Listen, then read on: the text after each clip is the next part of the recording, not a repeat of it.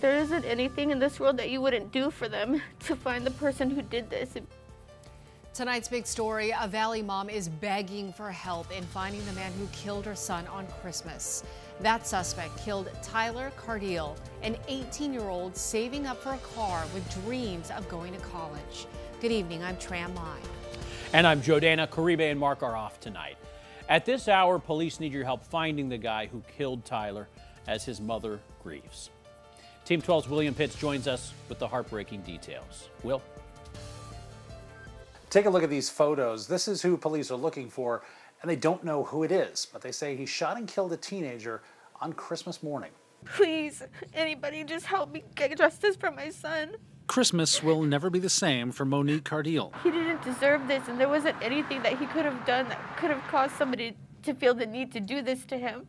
Her son Tyler walking home from an overnight shift at Circle K on Christmas morning. Tyler's family still asleep, presents sitting unopened.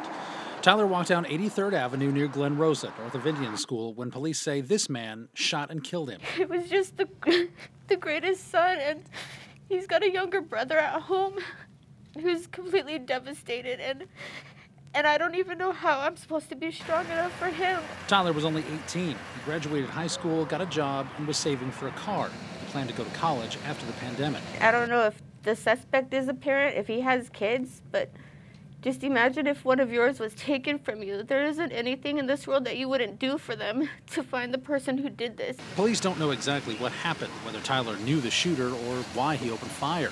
All they have is this video showing the same man 2 different times, but with the same purple hoodie each time. We really want the community's help. We know somebody has some detail.